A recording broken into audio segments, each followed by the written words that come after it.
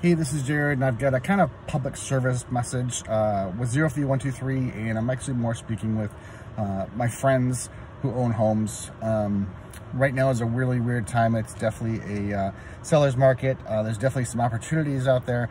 The interest rates are low, and they're just starting to creep up a little bit, which it feels like I've been saying that for years.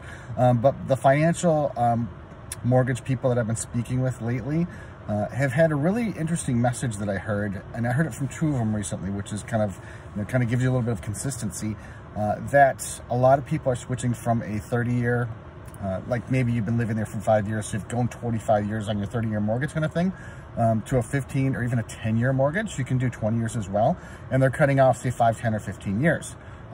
Generally speaking, with the way that the interest rates are, they're able to shave that payment with no cost at closing. So they're reducing it from 25 years to 15 years without increasing the payment. And just think of the math, if you will, of 10 years payments. Let's just say your payment's only $1,000 a month for your house. That's $12,000 a year, which is $120,000 that you can save.